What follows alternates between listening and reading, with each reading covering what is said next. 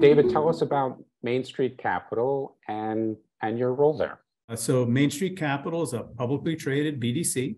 We've been around as a public company for just over 15 years, and we were established back then to do exactly what we still do today, which is to invest in predominantly family-owned businesses and provide them the capital they need to grow and a partnership to help them to manage that growth together to create value for everyone. David, tell us what is a minority recapitalization? So a minority equity transaction is typically a transaction where the current owner of the business maintains the day-to-day control of the business, makes the operating decisions, but brings on a partner for minority ownership interest in the company.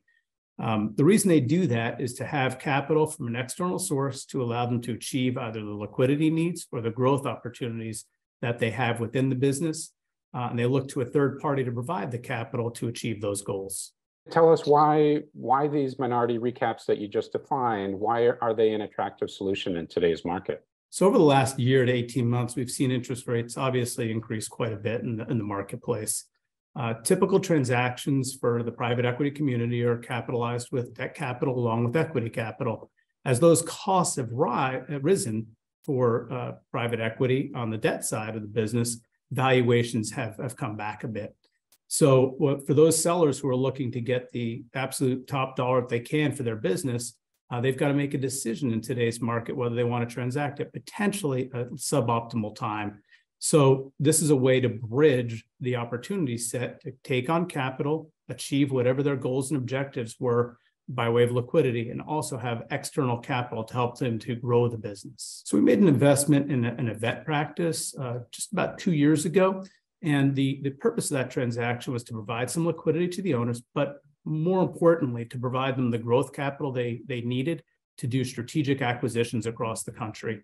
As a result of our investment, both in debt and in equity, the owners maintained the control. They got to achieve their goals and objectives of looking to tuck in acquisitions. They've made a half dozen or so acquisitions with our capital support and more than doubled the size of the business in a 2-year period of time. And David, tell us the role the technology plays in your sourcing strategy of these particular kinds of transactions. We spend a lot of time working, in our case, in Salesforce and working with third-party data sources to have good information, not just have dumb information, but have intelligent information, and use that as a resource for our internal purposes.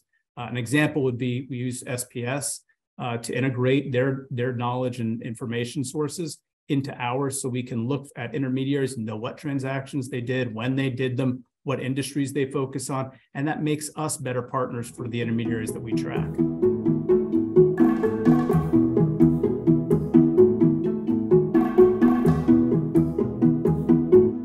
David, tell us about a hobby that you have that perhaps has some lessons that you can apply to your business career. We're all very competitive here at Main Street. We love spending time together. So it's always humiliating when I go out on the golf course and realize that I'm about the worst golfer we have here at Main Street. But it's something I aspire to do and spend time with my colleagues and with our portfolio companies, getting better at a sport that is not very kind to me.